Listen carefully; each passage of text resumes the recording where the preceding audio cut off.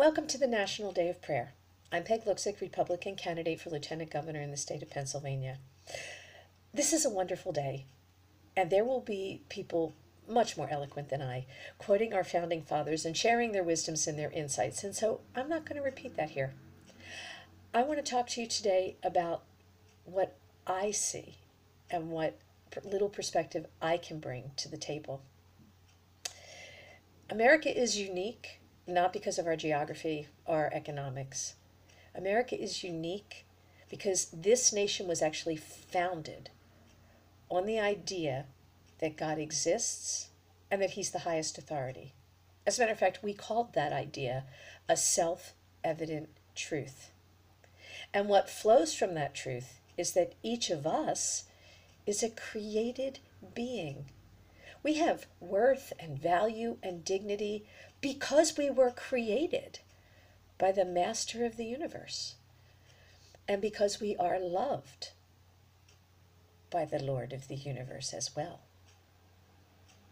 You know, there's now such hostility to especially the Judeo-Christian religions in our society.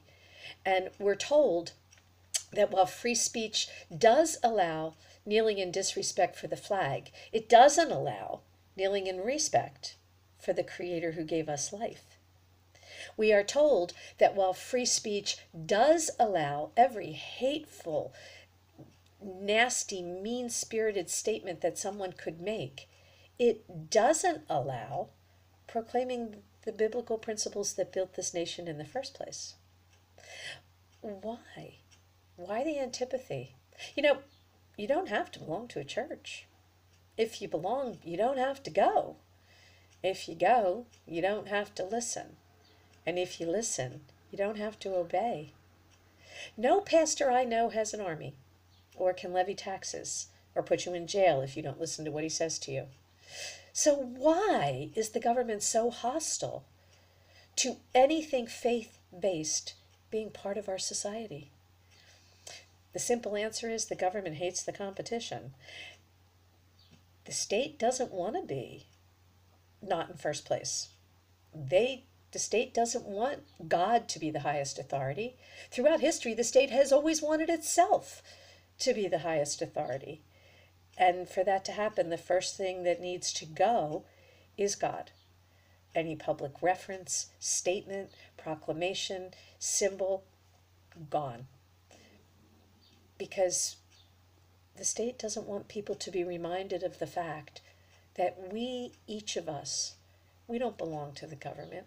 We belong to God. Now, each of us has a right to interact with that God, or not, as we see fit. And that, too, flows from the statement that this is a nation founded on the premise that God exists and that He is the highest authority. The state should not be able to step in between how we choose personally to interact or not with God. This is a wonderful day. But shouldn't every day be able to be a national day of prayer? When did it happen that we stopped being allowed to pray in our schools, in our community centers, in our government buildings? When did that happen? And why did we allow it to happen?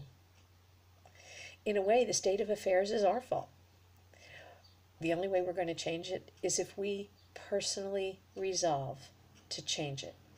So today isn't the day, it's the first day when we resolve that we who do believe that God is the highest authority of our land stand up and proclaim it with our actions, with our words, without anger, without malice, but without apology and without compromise. Ronald Reagan used to say, if we are not a nation under God, we will become a nation gone under. I agree with that. Throughout this campaign, I have done my best to proclaim that self-evident truth. I begin every speech with the statement that we, each of us, are created beings and that everything else flows from that. On this wonderful day of prayer, please join me in standing up for the very soul of America and make today the beginning of our effort to once again be a nation that acknowledges that America exists under God's providence and loving care. Have a wonderful day, and please pray for me as I will for you. God bless you.